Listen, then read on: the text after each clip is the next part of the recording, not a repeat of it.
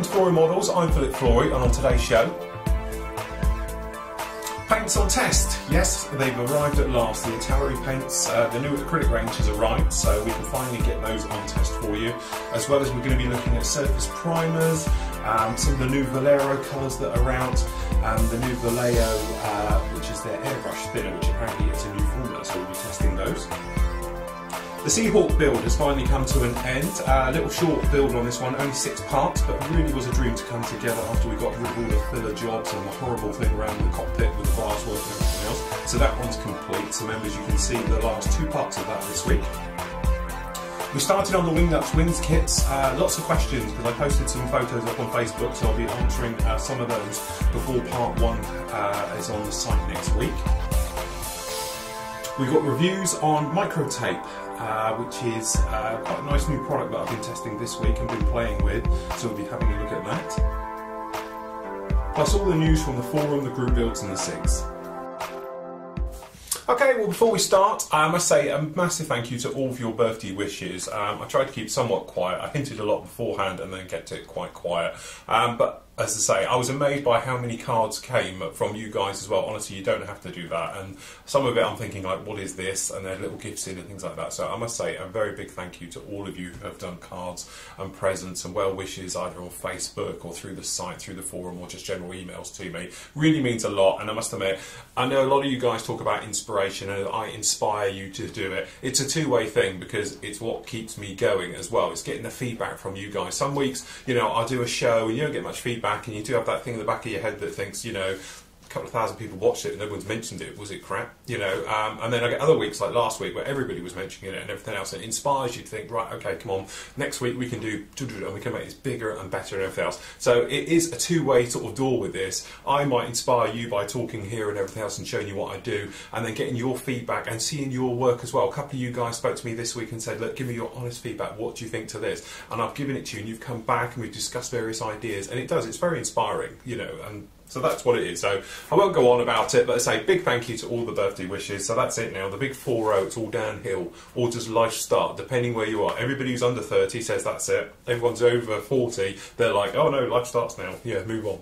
So anyway, a couple of things happened. We've got to talk about the Airfix Around the World build. You can see here is now in Croatia, so it's starting to make its world round. We spoke about it a couple of news shows ago.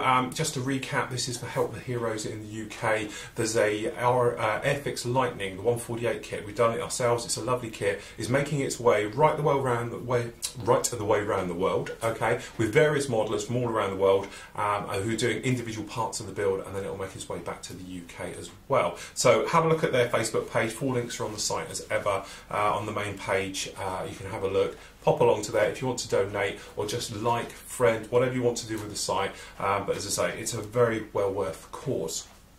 The other big thing this week, not many kit releases at the moment, it's that time of year I think, but certainly the big one that sort of appeared, when we say big one, we mean it is this.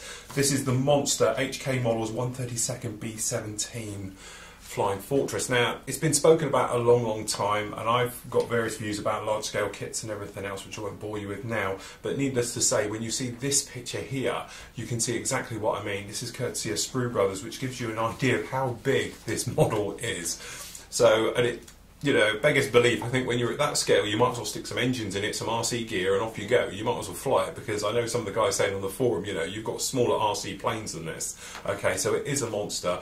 And where do you put it? Like, you know, I've got this table here, which is what, 150 centimetres across, and I think it's going to struggle to be built even on a thing like this. And I can't imagine many modelers have got the room to physically build this, let alone take it to shows and everything else. I understand the wings are going to come away, but still, it's going to be an absolute monster. And we're to that scale where, unless you're, you know, lucky as hell as I am to have a massive workroom like this, you know, where can you do it? It's not going to be a kitchen table build, I can tell you. So, price tag as well, I don't know at the moment. I know a lot of people are speculating about it. It's going to be £200 plus, I should think. I'll be really surprised if it comes under that. So you're going to be talking best part of $300 for it. Other kits though that they've brought out, like the B25. I know Steve Sutcliffe on the site, one of the team guys, he's doing it.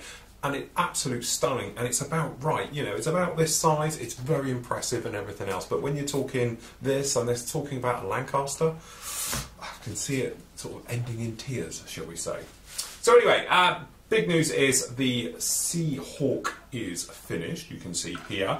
Now, this particular kit has given me no end of trouble right the way from start to finish on it. It's been one of those ones where it's a love-hate relationship. It loves to hate me, and it's fought me all the way. We have spoken about it, especially in the build, about the front end should be one-piece glass and go on and save all the things. But that said, I have to say, now it's done and looking like this, it is absolutely lovely. And it's one of those aircraft that, you know, you get to a certain stage and all of a sudden we got on with the weathering like you saw last week, and everything fell into place. And all of a sudden you've got a very smart looking helicopter. So as you say, it's done now. So members, you can watch part, I think it's, is it 5 and 6 or 6 and 7? Basically it's a half-hour part and then a 20-minute part after that one. So I've put them up this week because I know you're all itching to see the Wing That Wings one. So that is now available on the site, and you can see all about how we come together at the end.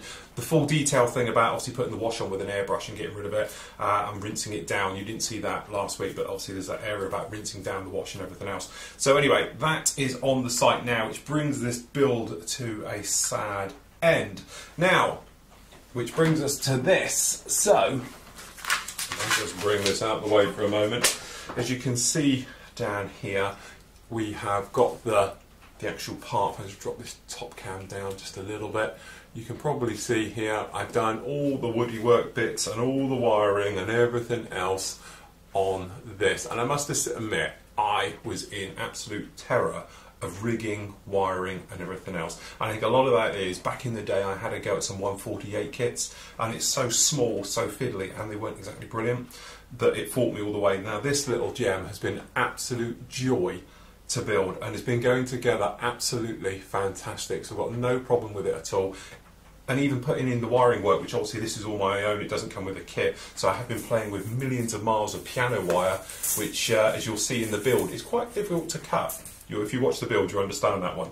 Okay, but as I said, it is cracking on with it. I've got 2 parts in the bag already, which gets us just past this area as well, because I've done all the woodwork and everything else.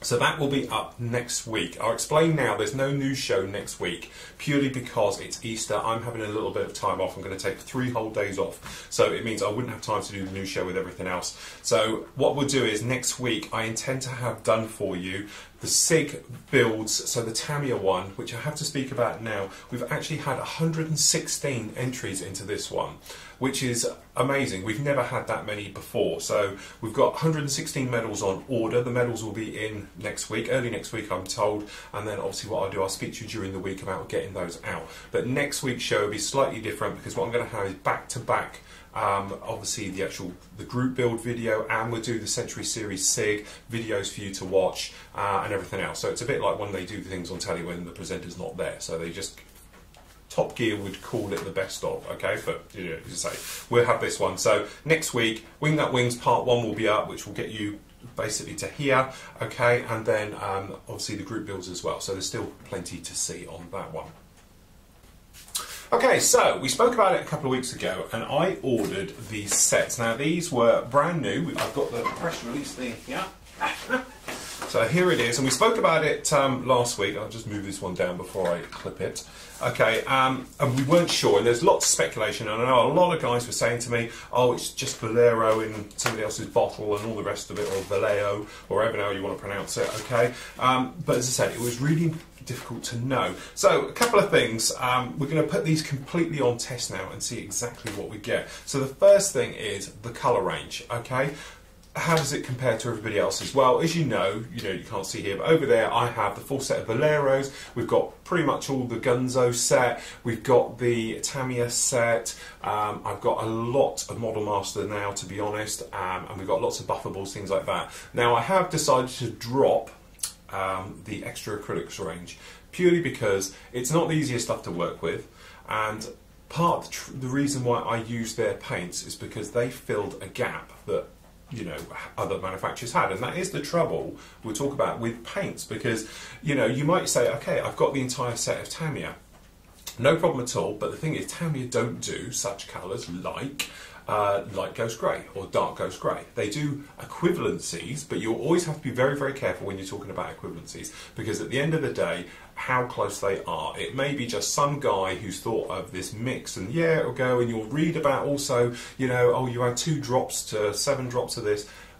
it's always easier to start with the correct colour. If you've got something roughly in the ballpark of the paint colour, you can adapt it, i.e. make it darker, lighter. And certainly if you're following my builds when I'm doing a lot of my aircraft, especially these ones over my shoulder, I don't conform to all aircraft are exactly the same colour, because it's true. If you get a load of aircraft all in a line, they're all going to be different colours, because weathering affects all paintwork. It's going to lighten it, it's going to bleach it, okay? In certain areas, it's going to darken it with staining and stuff like that. So to be an exact shade is a little bit, you know, going to be a lucky shot. So if you can get one that's roughly the right colour, and then you lighten it, you darken it, when you weather it, it's going to darken up, things like that, you can get all the types of paint, but you do need it, hence whilst we have different ranges. So, from my point of view, I loved the Model Air stuff, and I used to use it for donkey's years, all the time, no problem.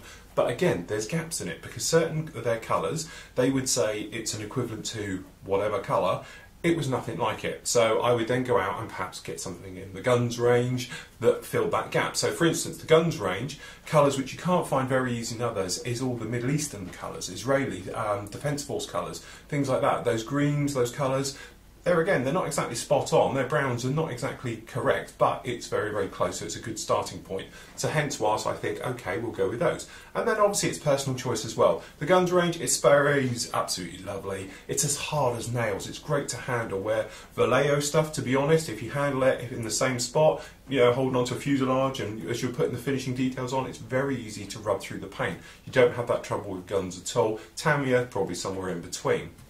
So, it's always nice when a new manufacturer comes out and claims to have this nice new range. Now, as we spoke before, Italeri used to use the Model Master range of paints, so all their call-outs were in Model Master. Nowadays, they've got their own paint, and when you look at their range, which we looked at last time, it's not massive. If you wanted to collect the set, it's doable. It's not like some of the colours that just go on forever. Okay, so you could go through and get them all, and they do seem to cover quite nicely. So you've got your standard type of colours as you run down, and then obviously as things progress, you sort of move your way down to sort of dark gold greys and everything else, which are your standard colours. Yes, there's still going to be gaps in it. Yes, as far as I can see, they don't do Middle Eastern colours and things like that. But again, that's the thing to it. So, first up, we will have a quick look in the pack. I should have really brought a knife now. That's alright, we can have a look. So, what do you actually get?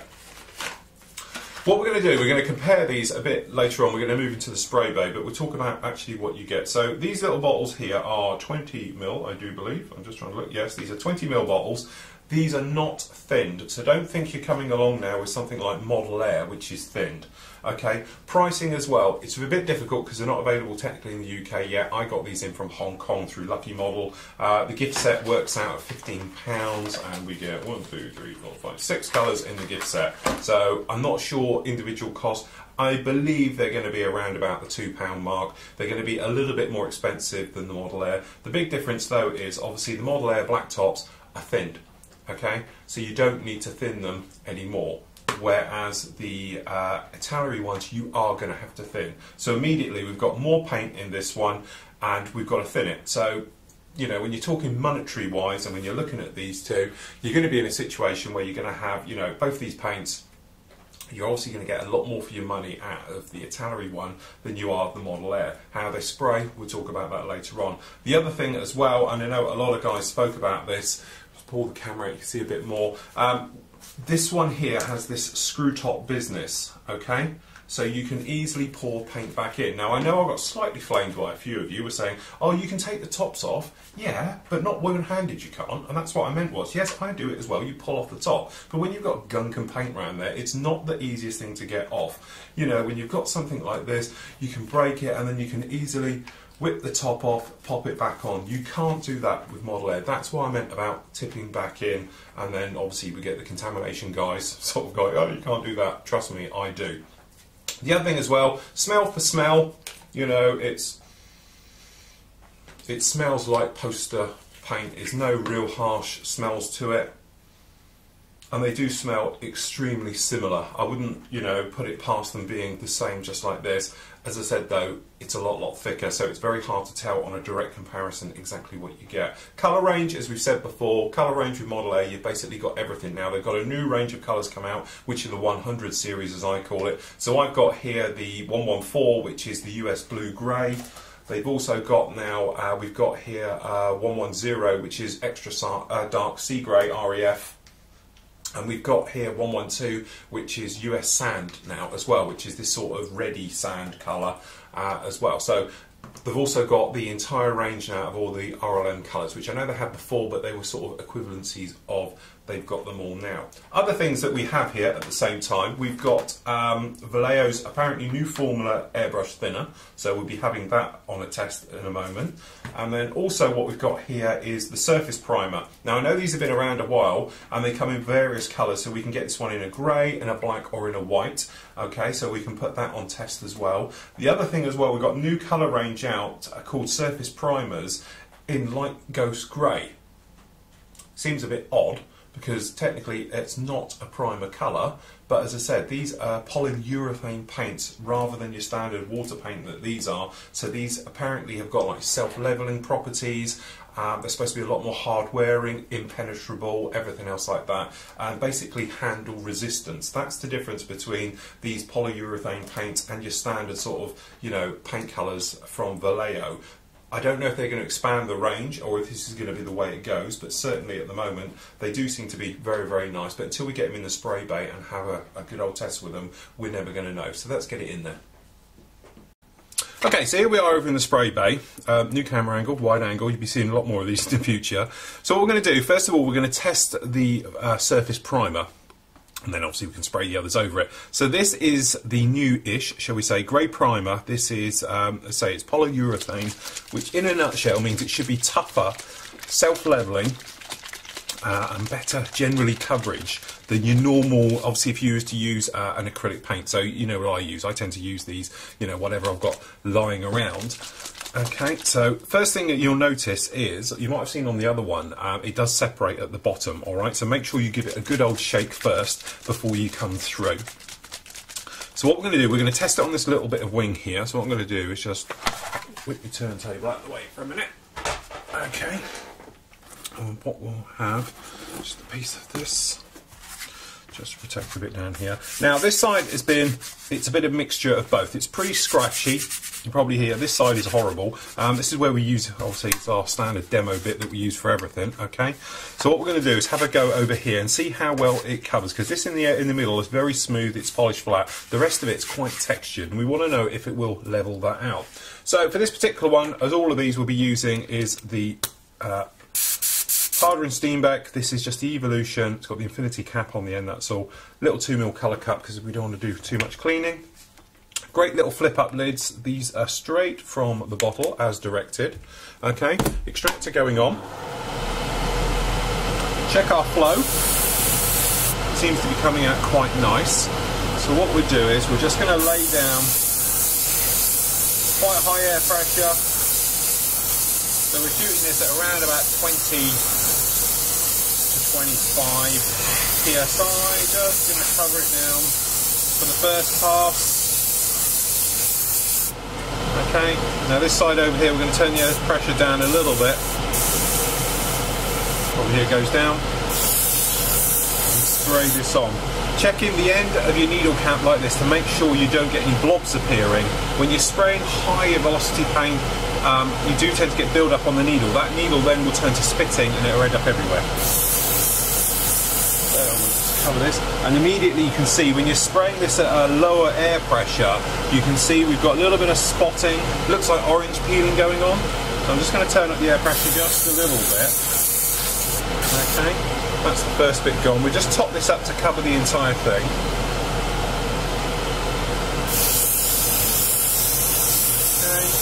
Back. This is what I would call my working air pressure of around about 18 to 20 psi, just like that. Now the first thing that I notice is that it says grey on the bottle, but that looks extremely light to me. That looks more like white. When I'm saying grey, I'm thinking, you know, battleship grey. I'm not expecting white.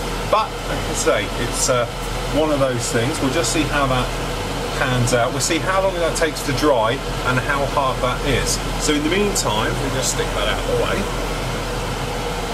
We've got down here, you probably see this shiny tail, that's coming up in a few weeks' time, but we've already sprayed this over, Okay, once, and this has just got Tamiya grey paint on it, and I've just whipped around and I was playing with a few things up here just to see what it's like. So what we've got here is the Vallejo ones. Now, as you said, these are going to have to be thinned and everything else. So what we'll do a quick colour change on this. So I'm just looking for my Vallejo cleaner. There we go. So what I've got here, so just do a very quick colour change as if we're working in the real world. So what we've got here, if you haven't got one of these, sad, I always speak about it, but it's a godsend. It stops too much spray going everywhere. Basically what I do, loads of cotton wool, or in this case, kitchen roll in the bottom, just soaks everything up. So it goes in like that, and all we do,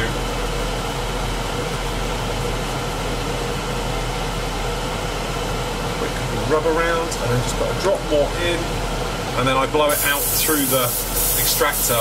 That's purely to get rid of anything that's down in the end still. Okay, so let me just flick that off a second. Alright, so first time of using this paint, I'm not sure exactly what we're going to get here. Just see if I've got a little colour pot here, 1 second. Okay, so normally, you know, what I tend to do is I'll just come along and I'll, bit of a dodgy pot that one, I'll literally just pop it straight into the colour cup, alright, and then add paint and thinners and away we go. But I don't know what this paint is like. I've never used it before. I'm not even sure it's separated properly at the bottom, even with a good shake. Because it's thicker, it's going to take a lot more to shake it out. Now, it does appear to be, just looking as I am now, very similar to using the white top Vallejo paints. Now, they are not thinned. I'm going to take a bit of thing, but I have got a little bit of brown down there. That does worry me. Okay, so opening up the top. You seem to have at the top here a little cap system that stops it runoff going everywhere. But it'd be interesting to see if you do get build-up. So we're just going to put a little bit down there, and as you can see, as you pour it in, I don't know how well the top cam picks this up, but we have got a little bit of blueness, shall we say, in there, where it obviously hasn't mixed totally in here, and that's the trouble again. Thicker paints don't fit exactly brilliant. What we're going to do is use their thinners, okay? So it's white, milky looking stuff. So this first test, it's all of theirs, so I'm going to do a 50-50 and see where we start. Alright, so we just pop that in. Brush clean, okay, and we'll give it a bit of a whiz around in here. So it's their thinners, 50-50 mix just to start with and see what we get. Good old mix. Seems to mix very well, seems to be quite a nice colour.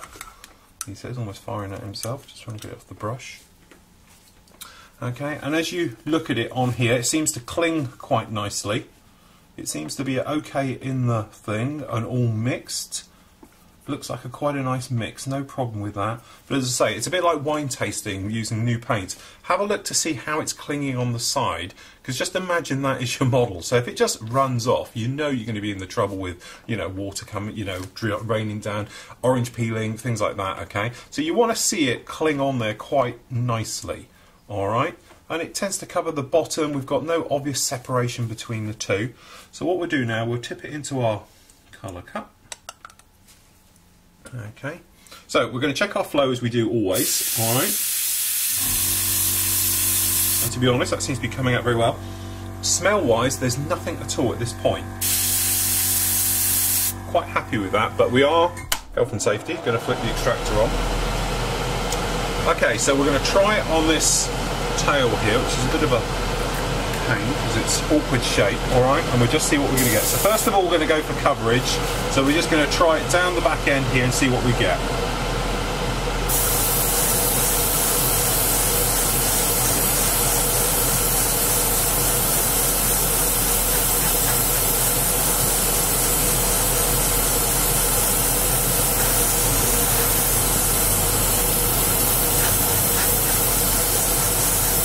Okay, so I'm being a little bit gentle with it, I'm not blasting it down. Okay, I've just cut to air and just want to see what we get. So immediately it seems to have more of a satin finish to it. It's not a dead flat finish on these.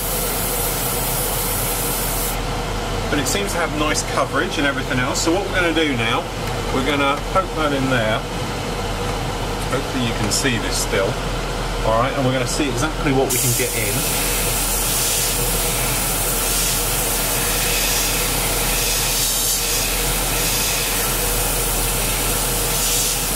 So what I'm doing here is trying to see what coverage I get just straight out the bowl. So it's a standard 50-50 mix, alright? So it's not like we're playing with air pressures or anything else like that. I'm really trying to find the point where it doesn't like it.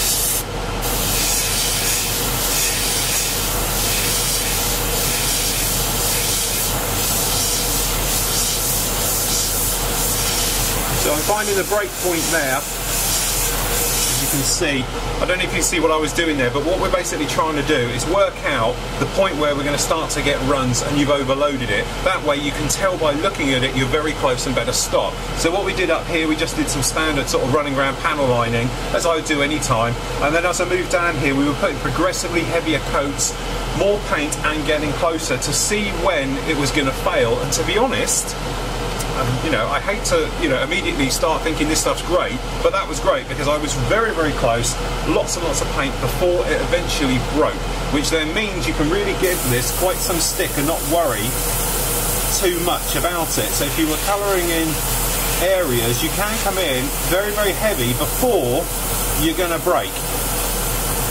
And again, don't forget, this is the first time 50-50 mix, alright?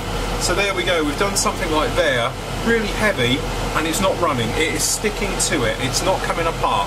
Now obviously we haven't tried this on neat plastic, so I'm not sure how that's going to affect, but certainly off the cuff, that does seem to be very, very nice. So what I'm going to do now, I'm just going to backfill this area, because we're going to overcoat with something else. So really this is just to use up the paint. So as you can see, I'm being quite ruthless with it, we're just chucking it on now, with no obvious signs of running, occurring.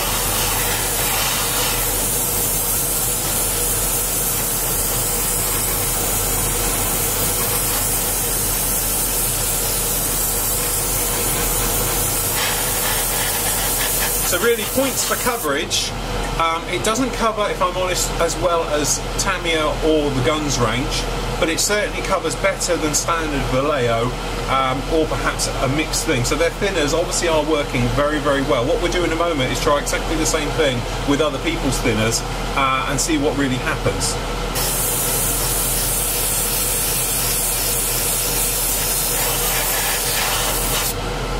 Okay, one colour cut gone. So what we'll do, we're going to use Vallejo thinners and see what it thins, Vallejo airbrush cleaner, and see what happens.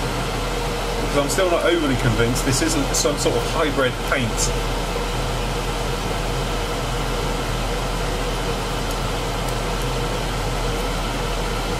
Okay, again we're just in here, we'll blast this out. Cleans up extremely easily.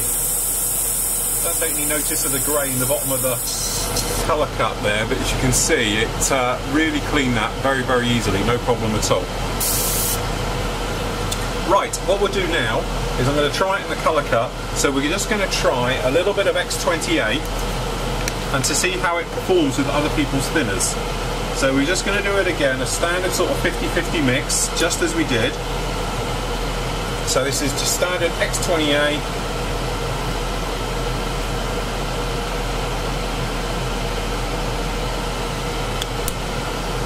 It seems to break initially as you put it in, which is always a good sign.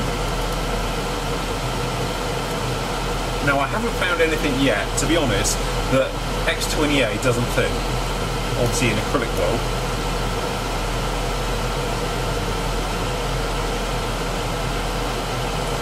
But top cam can pick this out because obviously the light issue. We have got separation on the top. It's gritty, it's grainy and everything else. Now we didn't have that certainly down in here at all. That's smooth, but I don't know how well the cameras are going to pick this up. But you might be able to see we have got graininess and grittiness in this paint. It doesn't like X28. It's separating from it. I don't know how well it'll scrape. You can immediately see down here it's speckly, it's spitting. It doesn't like it. There we go, look at that. As you can see there, it's just turning to glue. It's speckly, doesn't like X20A whatsoever. So this is a complete first for me. I've never seen that happen before. We're going to have to ditch it because otherwise it's going to ruin. And to be honest, as you can see, it's turned to mush. Which will be interesting to see now if we can actually get this out of the airbrush. Because what this tends to happen is when it gets down the end, it tends to go. So what I'm going to use is their thinners, and hopefully it'll break this up. And immediately when you pour this in, you can see it reacting with the paint. So what we're going to try and do now is get this out, but this is actually turned completely. As you can see it on the brush, it's turned to glue, it's turned to tar. I think you're going to have to switch airbrushes here because I've got a feeling it's going to take a lot of cleaning to get this out. And this is why I should have bought more of their thinners. I only bought one little bottle thinking X20A would take care of it. So we might be alright, it might eat through. It could be just about saved on this.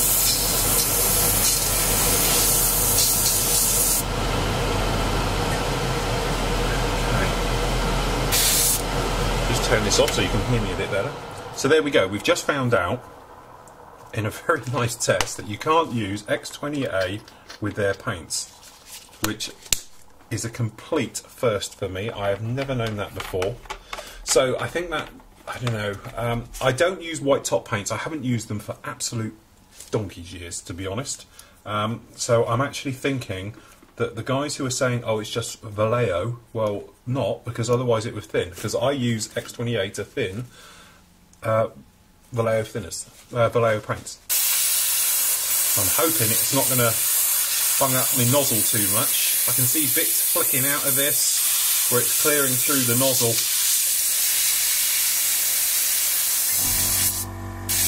Okay, what I'm going to have to do is switch airbrushes because I can see it's all over the needle down in the bottom end there. So we'll clean that up a little bit later. So, airbrush number 2. So what we're going to do now is we'll pretend that we never did all that, because we've now found out it won't go. We'll try another colour, thinned with their thinners. So what we'll do, their thinners into the colour cup, and we're going to try another colour over the top. So again, looking at the bottom, it looks like it's very, very thick and it hasn't mixed totally down at the bottom there. So, the only thing you could say, all paints that don't thin, you do get value for money because you have to thin them to an inch of their life. There again though, if you're now having to use their thinners, it'd be quite interesting. But as you can see, that came out like absolute tar. Now I don't want to use that brush because it's thingy. If you might notice, what I do is I always use my older brushes which aren't dropping bristles, and I cut the end off so they're flat. I find that gets down the end to the business end with the needle. So okay, in we go, and as we can see, it mixes beautifully. Thinking we're probably going to need a little bit more thinner in there.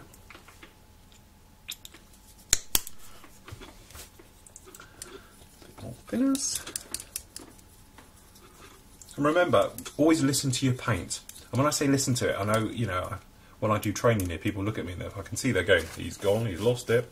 But no, what I mean is, when you're spraying it, if it's thin paint, it just comes through. If it's thick, your airbrush, you can hear it struggle trying to atomise at the end. So you know you need to thin it. Like there, as soon as it goes from air, comes to paint, it slows down and it's like, oh, we're having trouble, but we're pushed through. So it's a little bit thick, so what I'm going to do is up the air pressure. Seems to be coming through okay. So what we'll do exactly the same on here, and we're going to overcoat areas to see what we've got.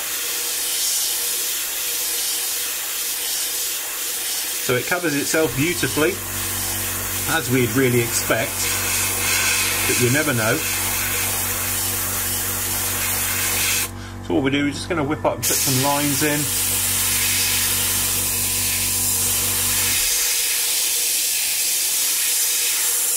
So I'm pushing it now, I'm really upping the air pressure and getting quite close.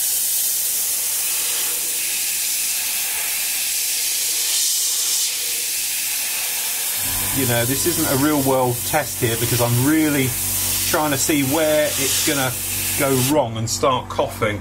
But as you can see, it does seem to work very, very well. Again, it's probably going to be one of these paints where you might find out in time it doesn't work quite as well. Extra acrylics, classic example. You open the first bottle, beautiful. Open it 2 months later, nightmare. It could be the same. The only thing is, obviously thinning it, I think is going to be quite problematic. I think in a lot of ways you're probably going to have to thin, you know, quite extensively to get your ratios right, things like that. But again, I know this is too thick. I can see it in the colour cut now. It looks too thick. It's a little bit oily in here. So what we'll do, I just want to see how this reacts with other people. So what we'll do, we do the green because we can test it against their own. Green paint goes in, just a dot, but you can see how thick this is. I think it will thin for ages. And what we're going to try is Vallejo's airbrush thinner and see what happens. So we squirted it in, give it a roll round. There we go, it's broke. I was going to say it wasn't going to break it, but it's in there now. It's breaking it down. No problems at all. I know this brush is contaminated, but it will give us a look.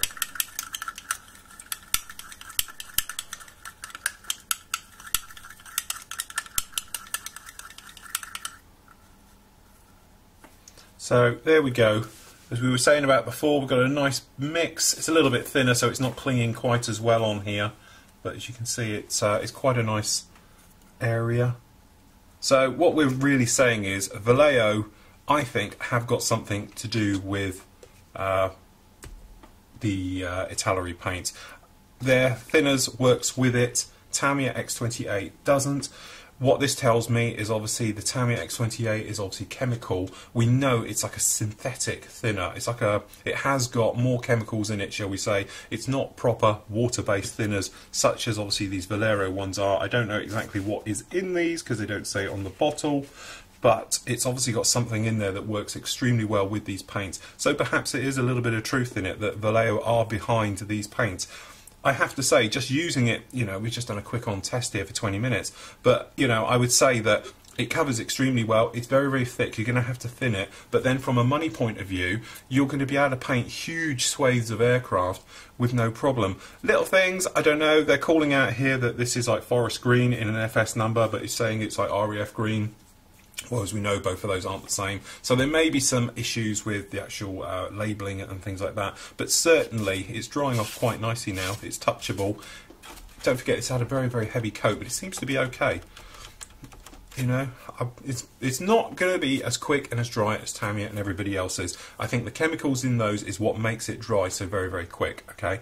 But that does seem to be very nice. I haven't obviously tried it with things like cellulose thinners to see if that will thin it or anything else like that, because to be honest, I'm trying to move away from all the nasties again. I moved away and I found myself using Mr. Hobby self-leveling thinners. And I'm thinking, hold on, I'm going back in time because, you know, the reason I moved away from it was health and safety, and I didn't want to have nasty chemicals when I can have less nasty chemicals, shall we say, and things like that. Anyway, let's have a look at our primer. Wow, that is super smooth. Primer has worked an absolute treat. That's a very nice primer. So this is the polyurethane surface primer from Vallejo. It has covered everything without destroying, obviously, because we've got down here some of this rescribing work we did before and filler work, but it hasn't destroyed any detail whatsoever. It's covered everything, but we've got all the detail down here.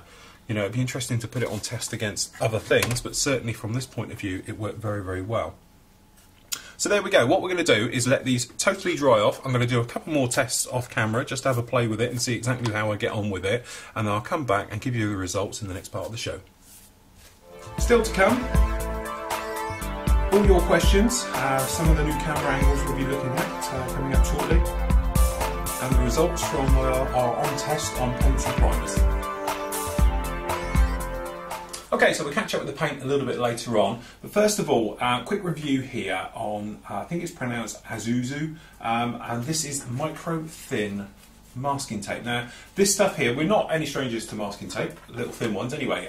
Jammy Dog, they do the blue, the white and everything else, but this stuff is really stupidly thin. When we're talking stupidly thin, 0.4 of a millimetre. This stuff is absolutely microscopic. Now, you know, you might be thinking, well, why would you need something like that? And I was thinking that too, until I used it on this. Now, this is for the wing nut wings. You'll see this in part 2 in a couple of weeks' time, about using this one down and popping it down. But I masked up the ribbing with it, because it is so thin and so microscopic. So it worked really well. Now, it comes in 1.5, I think that's 0.7. I've got a feeling that's 0.5 and 0.4 or something. No, perhaps it's sorry, should have done my homework here. I've taken them out of the box, can't remember the sizes. So anyway, 0.5, I think that's 0.0, 0.7, and I'm sure this is 0.4. And it's absolutely microscopic. The only thing you might want to do though is protect it a little bit, because it's on a roll like this, and a bit like it happens with the jammy dog, you can see it starts to delaminate from itself, and a lot of this is because it's picking up all the crap on the outside. So you might want to keep them in a packet or the boxes or something else like that to stop fluff getting caught, because when you peel it off, the fluff comes with it, and if you're doing that type of delicate masking, you're going to ruin your finish as you go right the way down. Okay, news. Right. Okay, you're probably looking at it now, so if we look it down here, this is walleye vision. Now, some of you might know, I'm quite a fan of the old GoPro and attaching it on the car and various extreme things I tend to do and get up to in my spare time. So what we're planning on doing is, I've got 2 of these guys now, okay, and because I've got the slightly better one now, it can do higher resolution than I need it to do, and in wide and narrow and everything else. Now, you've probably seen it a little bit ago when we had it down in the spray bay. Now, the idea for this is that I'm going to wear this, because sometimes we do this, you can't see exactly where I'm at and what I'm doing. So the thing is, you know, it sort of come to a head when I was doing this work down on this little guy here.